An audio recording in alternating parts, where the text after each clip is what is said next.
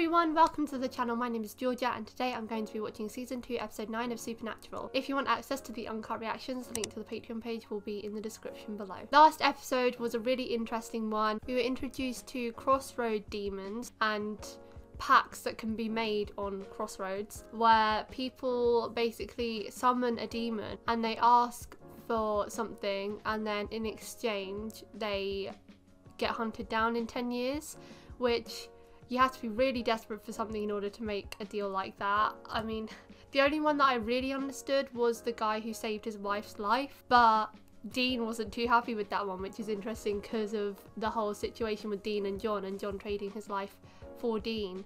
Whereas Evan's pact was the one that I thought made the most sense because the others were asking for a talent, and I certainly would not give up many years of my life just to have a talent for 10 years, but saving someone else's life potentially. Dean summoned the demon to try and exorcise it, and he was saying that he would sell his soul to like lure them into a devil's trap. But the demon started talking about John and confirmed to Dean that John did sell his soul for him, and they said that John is burning in hell, which I didn't even think about. I just thought he was dead. I forget that heaven and hell could be like really big concepts in this show. Hell is hell, and if John sacrificed all of that for Dean, it's so you feel guilty and bad for Dean. To think that his father gave up so much to save him is insane. And then they were talking about another deal. Dean said that he would trade his soul in order to bring back his father. He didn't do the deal in the end. He kept the original one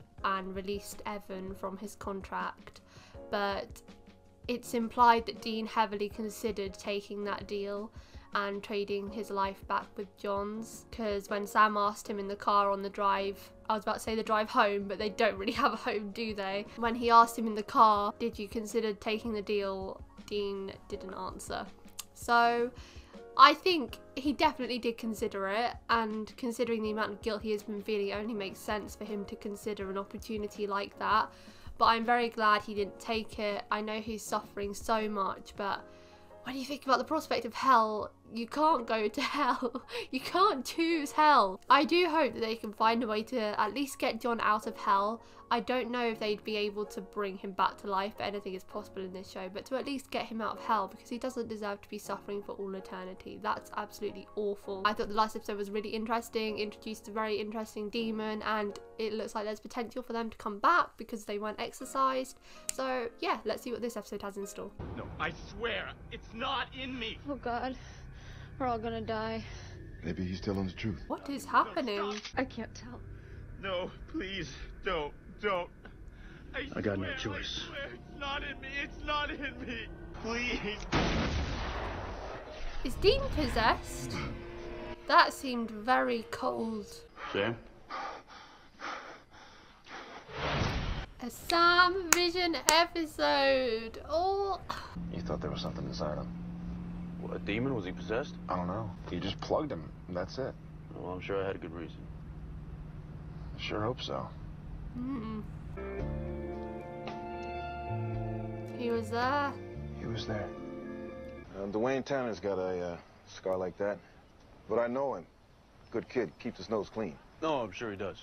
You know where he lives? With his family, up Aspen Way. Croatoan? Yeah. Roanoke? Lost Colony? Ring a bell? Dean, did you pay any attention to history class? Dean is so mean. What the hell is Sam talking about? We should get help. Bobby, Ellen, maybe? Yes! Yeah, good idea. Who's it gonna be? I'll have a signal. Oh, things always go weird in a town before the yellow-eyed demon hits. When's he due back from his trip? I'm not sure. Well, maybe your wife knows. No, I don't know. She's not here right now. Oh, your son said she was. Ooh. Did I? She's getting groceries. That is shady. That was kind of creepy, right? A little too Stepford. Big time. What are they gonna do now? Stop peering through their windows. Oh my god. Okay, Mom. It's not gonna hurt. What? Ugh. Oh.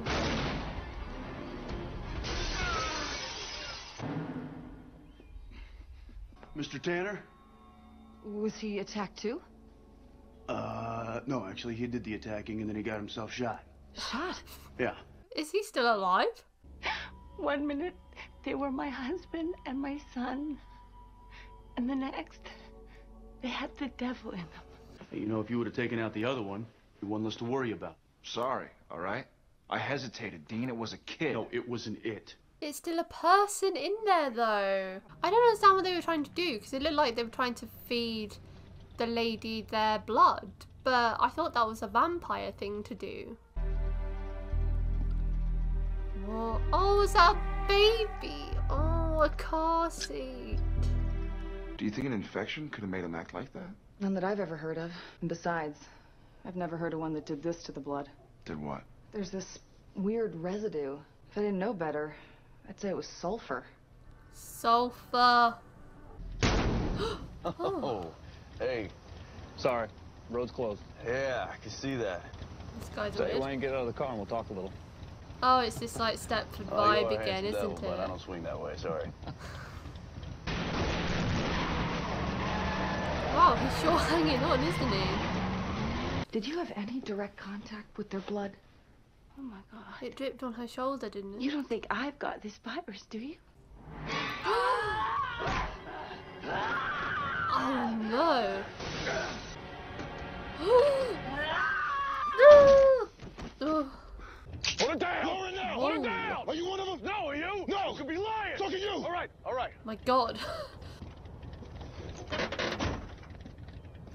So many guns. What the hell is this? How are you gonna drive like that? Well, this ought to be a relaxing drive. This is outrageous. A demonic virus. Yeah, more like demonic germ warfare. What? At least it explains why I've been having visions. This is so weird because I remember back in like the season 1 finale, Bobby said that there's been more demon inhabitations this year than any other. And now it's multiplying and multiplying. What caused this sudden surge? We gotta get out of here. We gotta warn people. They've got one in here. You're gonna kill Beverly Tanner. Yeah, what? Doctor, could there be any treatment? Some kind of cure for this? You cure it? For God's sake, I don't even know what it is. Told you it's a matter of time before she breaks through. Just leave her in there. You can't shoot her like an animal. This is like a debate right now, like a war of polarizing sides. I don't know what side I'm on. I'm so indecisive. They're infected, not me. Please, Mark. You've known me all your life. Dean is not possessed. I guess he has to be the one to take the bad cop role all the time. It's Dwayne Tanner. This is the guy. So now we need to try and work out if he's possessed or not. Has anybody seen my mom and dad? Awkward. Yeah. You're bleeding. Tie him up. There's rope in there. Wait, sit down. You can't kill him, all right? Not yet. We don't know if he's infected or not. Oh, I think we're pretty damn sure. Guy shows up out of nowhere. Got a cut on his leg. His whole family's infected. All right, then we should keep him tied up and we should wait and see. Yeah. For what? For him to Hulk out? Infect somebody else? No thanks. Can't take that chance. Ah, no. You don't act like yourself anymore, Dean. Hell, you know what? You're acting like one of those things out there. Hey. I'm with Sam. I faced this moral dilemma a lot of times when I was watching All of Us Are Dead. And I'm always a team, wait and see if they turn. Ask the doctor. It's not in me. Dean, don't do it. I can't tell. No, please. I swear it's not in me. It's not in me. I swear. I swear it's not in me. I got no choice. Yeah, you do. You do.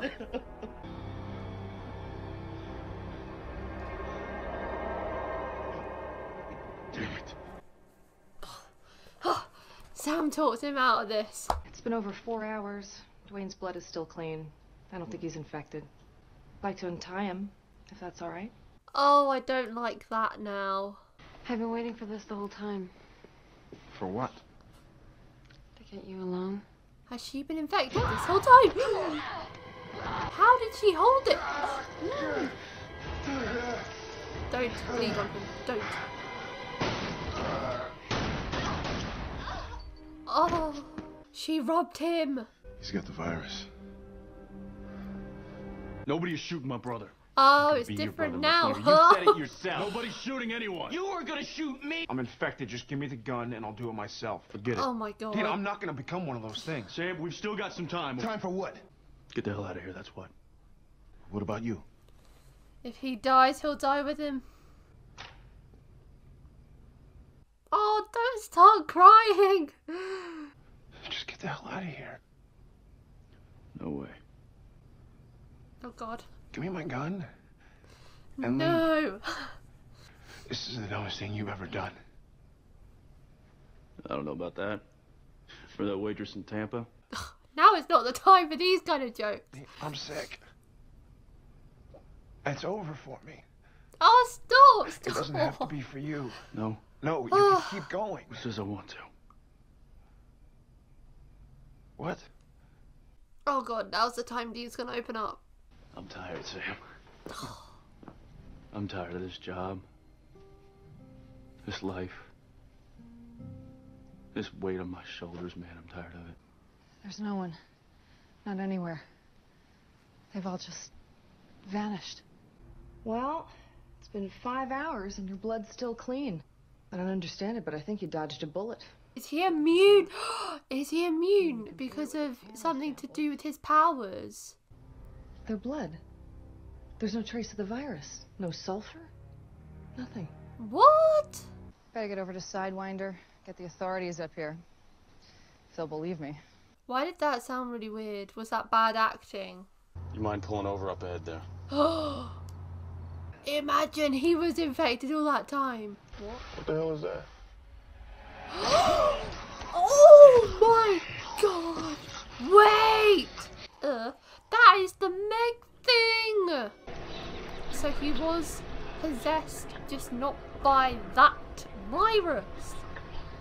The Winchester boy. Definitely immune as expected. Nothing left behind. Well, the doctor is. Last night. You want to tell me what the hell you were talking about? Yeah, you know, all this driving back and forth across country. You know, I've never been to the Grand Canyon.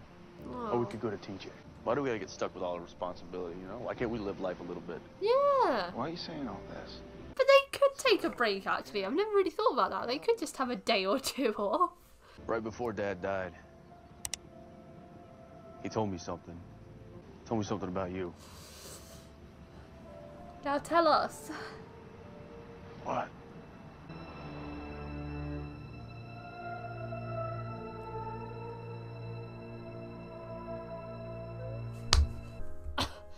I'm watching the next one today. Come on, man.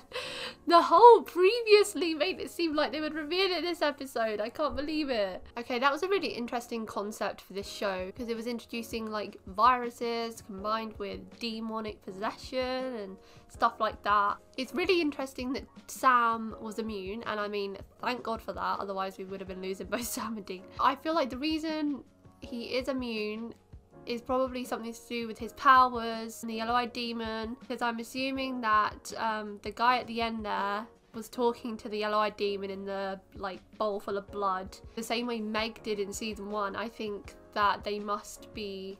No, we know that... Oh, we actually know that Meg was one of his children because he said that in the season 1 finale, didn't he? He was like, oh, you killed my children, I'll kill yours now, and stuff like that. So Meg was like his child and she called him father, so she was communicating with him. So that means that this guy must also be communicating with him. So they were doing these tests to find out whether Sam was immune. I suppose they were trying to lure Sam to this town and do the test on him, and he is immune. So it must be something to do with the powers. The yellow-eyed demon must have given the powers because it seems to be a lot of the 6-month-old babies that he visits get the powers. Oh, this is so confusing. That scene when Dean locked himself in the room with Sam and said he's tired of the hunting life and stuff like that. That was that was really emotional. Like Sam there crying because he doesn't want Dean to die with him. Dean saying he's tired of life. Like, oh my god, that's so sad. And now Dean's gonna shrug it off and whatever, but he's told Sam now that John told him something. So hopefully, I swear to god, if the next episode starts and he's just like, but I'm not telling you what it is, or something like that, I'll be fuming, because that is literally a cliffhanger. Oh my god, wait, was that like a mid-season finale and people had to wait for ages to watch that? Because Supernatural don't normally do the cliffhanger things like that. But maybe if it was a mid-season, I'm actually gonna look that up. I'm really interested. It was! People had to wait over a month to find out for the next episode. That is mean. I only have to wait like 10 minutes. So I'm happy that he at least told Sam he knows something, and we have confirmation he knows something. We know that it was definitely about Sam. It's making Dean reconsider the whole life, so what the heck was it? This was a really good episode. Season 2 is just too good. I'm liking every episode. I feel like if I were to try and rank season 2 episodes so far, it would be impossible because they're all so good. And I like how this episode showed like big moral dilemmas. When I watch zombie stuff, like All of Us Are Dead, I just watched, whenever they were talking about just killing someone because they think they might be infected, I was always on the side of the people who are wanting to tie them up and wait to see if they turn, because I feel like that's the most fair way to do it. As long as you're on hand to kill them as soon as they turn, I don't really see the problem. Dean was kind of in the right there. I guess they should have killed the guy in the end because he is like a big demon by the looks of it, and he's working with the yellow-eyed demon. I just want to make a formal apology to the doctor lady. I suddenly got suspicious of her in the end, but I think it must have just been wooden acting, so sorry. Yeah, the moral dilemmas are always really interesting, and I guess it kind of gives an insight into people's personality and stuff like that, on how they're willing to go about things like this. Dean is a very like, we can't take the risk, and then Sam is very, we can't kill an innocent human being, Dean. And I am generally on Sam's side in this argument, and it exposed Dean's hypocrisy as well. That was funny, when as soon as Sam got infected, he was like, no, we're not doing this. I feel like Dean needs to take that into account more and think about, if this was Sam, what would he do? He wouldn't just instantly kill, so they need to wait. That's it for today, guys. Thank you for watching my reaction to season 2 episode 9 of Supernatural. If you want to watch the episode in its entirety, then the link to the Patreon page will be in the description below, but don't put any pressure, it's just for people that want to watch the episodes along with me. Leave a like if you enjoyed, and I'll see you next time for episode 10. Bye!